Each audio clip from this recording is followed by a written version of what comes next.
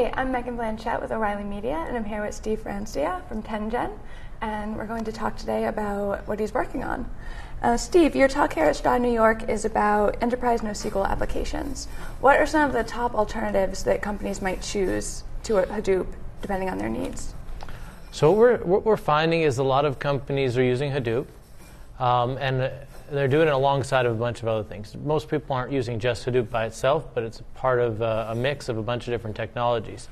And we're finding a lot of people are also turning to alternatives. There's some Hadoop, as powerful as a tool it is, sometimes is a bit cumbersome to set up and use, and a lot of people are turning to other technologies like Storm and Spark that have advantages of being a little easier to set up, a little easier to get going. Another reason some people are turning to alternative technologies is because they want it more real time. Hadoop's a batch processor, and it does a really good job for that, but sometimes you need something to really analyze the data as it's coming in, or convert or modify the data. And in those cases, they're turning to these alternatives. A lot of the things we're seeing is Storm and Spark. Interesting. And at 10gen, what are you currently working on right now? So at 10gen, our main product is MongoDB, and most people know us for that. Big thing is we released our 2.2 release over the summer. It was a pretty monumental release for us. It's actually the largest release to date. And it focused a lot on better concurrency and better performance. And these features are really essential when we're working in the enterprise space.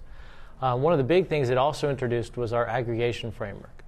So previously, MongoDB was more or less a good operational storage for your big data, but didn't do much for the processing side. So we created an aggregation framework because as good as MapReduce is for doing things, we feel it's a bit of a hammer, right? And when everything's a nail.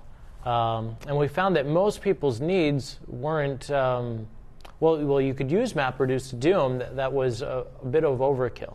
We found that in talking to our customers, that 80% of the things they did actually were more simple aggregations. So groupings and sortings and small transformations rather than big processing.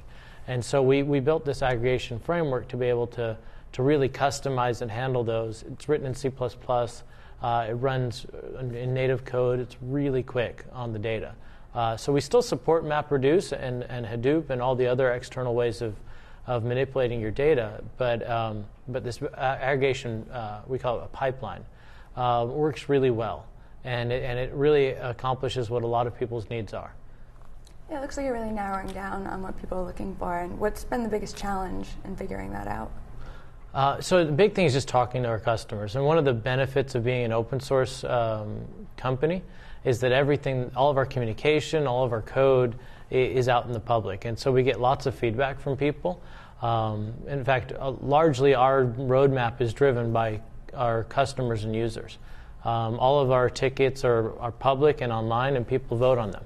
And that's how we decide what goes in the next release. So it's based on the user feedback, as well as talking to some of our more corporate customers and getting some of their needs in there. But we really try and give everybody a seat at the table and let them contribute to what we're doing next.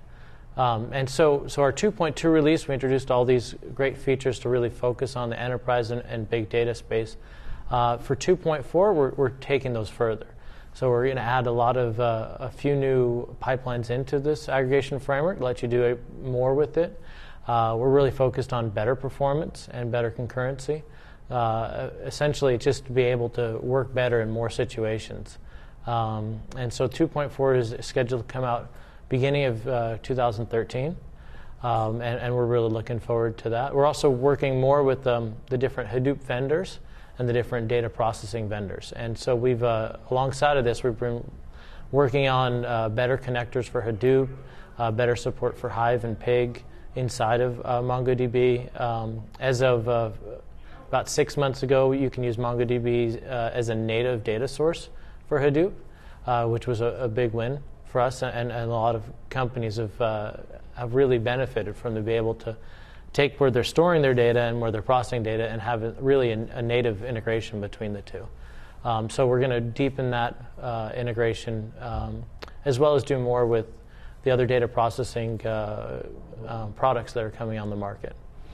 And do you, past 2.4, do you have a vision of what you guys are working toward in future releases and kind of the future of what 10gen is trying to achieve? Yeah, we see MongoDB as a long-term project. We see this as a revolution in this industry that's been around for a long time, and it's grown somewhat stagnant. And so we've got short-term. We know we've got the feature set of what's going into 2.4, and we've started queuing up things for the next release of 2.6, mostly things that wouldn't fit in 2.4 going to the next release. And beyond that, we've got a lot of high-level ideas of what we're looking for. One of the big features that is part of big data, but isn't so much in the traditional sense, is better natural language processing, better full-text searching, enabling people to do more real-time searching on their data. So that's a pretty big feature of where we're going in the future with the product. Is MongoDB on a steady release schedule? Will 2.6 come out so many months after 2.4 now, or is it still? There is a steady release schedule, and we try very hard to hit it, but our shipping is always when it's done. When you're working with so many companies, it's such a foundational piece of technology, we really are focused on getting it right and making it secure and stable for all of our companies. So we try and do it about every 6 months, but we're really focused on getting it polished and ready to ship. And so we're okay with it slipping a little bit. It's a lot like books. It's a lot like books, yes. And so to kind of finish up, what's something, I know you're working on 2.4, but what's really exciting to you right now, like even maybe outside MongoDB, but what are you really excited about?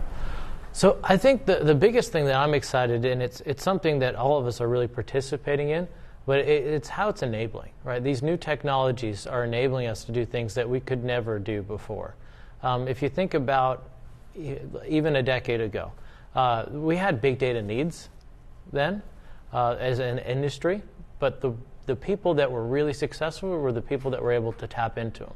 So you found that like Google was innovative in the way that they were able to handle big data and no one else really could, right? And they did that how? Because they had the knowledge, they had the bright minds that were able to really work on it, and they had the capital, and they had the resources.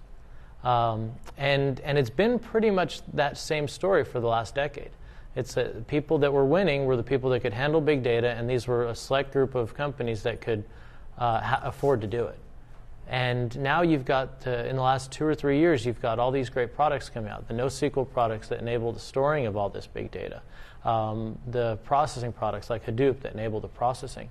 Right? And these two are coming together at the same time to really enable the entire community to have access to things that used to be exclusive. And so we're seeing fascinating products come out as a result of this. And this is what really excites me, is that we're going to see better products tapping into users' needs better as a result of being able to both store and use the data as well as process it and make these decisions based on our findings within it. So we're seeing some great products from everywhere from healthcare, which we're seeing lots of movement progress in, to apps like Foursquare and things that are help us know what to do and have fun. Great. Well, thank you very much for taking the time to talk with me today. Oh, thank you.